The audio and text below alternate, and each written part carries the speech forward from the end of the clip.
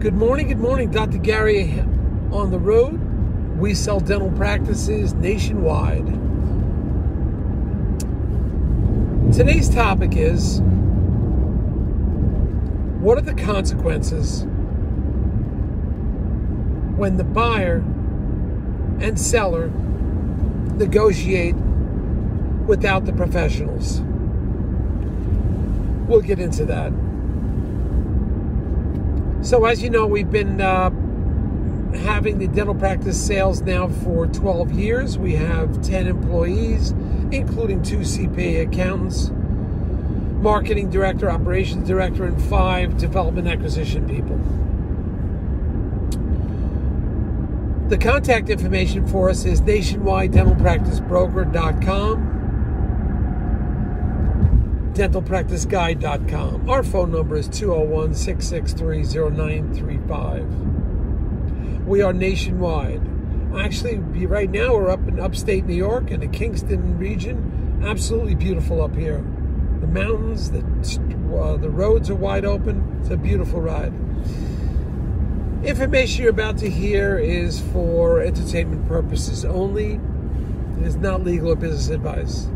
Our phone number is 201-663-0935, and we gave you the website address.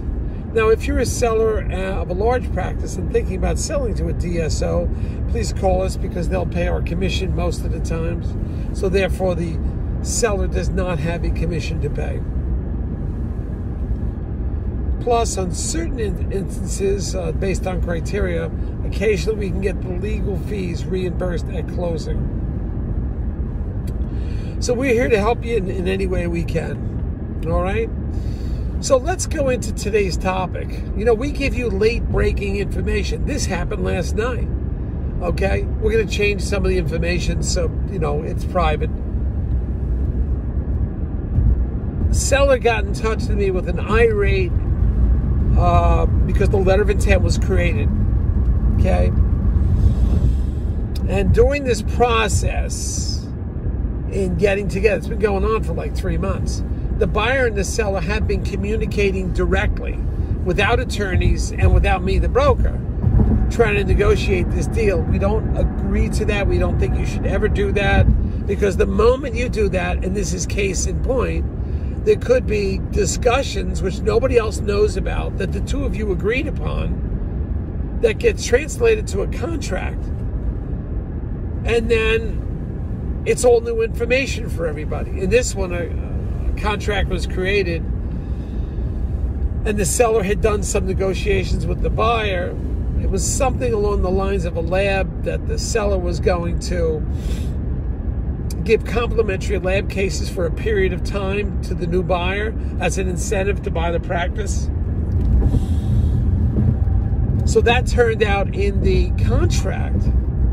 Well, apparently the buyer and the seller had discussed this topic. Again, we changed some things around prior to the letter of intent, but they didn't come to total agreement on it. It then gets put in the letter of intent by the seller's attorney. And the seller becomes irate. Who put this in there? Why was it put in there? And they said, well, it was previously discussed, but on a different issue with the lab cases and so forth. It was never finalized, so we just put it in the contract anyway. And the seller's getting all upset. I said, look, we know it had to do with the lab post-closing. Just tell the attorney that it shouldn't have been in there. It was an error. It's a line item removal. That's all it is to it. But the seller's getting so nervous about this, so upset about this. And this is an example of what happens when a seller and a buyer negotiate amongst themselves. Don't tell the professionals what's going on. This is late-breaking, 2 hours old. This is what happened today. This is what I got to deal with.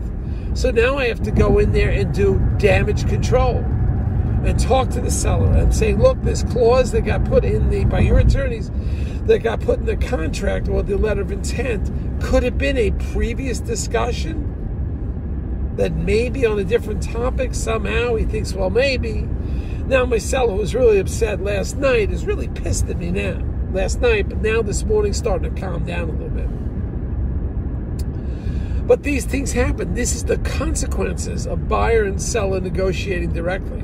On top of the fact that the buyer doesn't have a professional attorney, has an attorney but doesn't really consult with them. So this is why you run it through the attorneys, you run it through the brokers. They can help, they can remember who said what, put it on paper, and it should work out. The last thing you want is buyer and seller negotiating amongst themselves, and then they get into an argument. And then you get into a situation like now, he said, she said, he said, she said. And it gets all confusing. So I'm here, and that's where broker comes in. I'm here for damage control, and that's what I did this morning. But I got a pretty nasty email from the seller last night talking about this dental lab free cases post-closing, and the seller was really upset about it. So I think we straightened it out. I think the seller had a good night, well, a semi-good night's sleep, didn't sleep well. But once I talk to the attorneys and we get who said what, and I talk to people on their side, we'll get it together.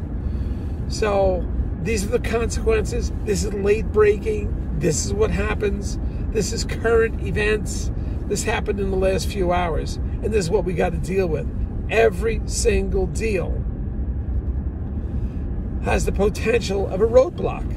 It's just the way it is. It's a roadblock, and it's going to happen on all the deals, the small deals, the big deals. It's going to happen all the time. So you've just got to accept this and work with your professionals. We'll get you through it.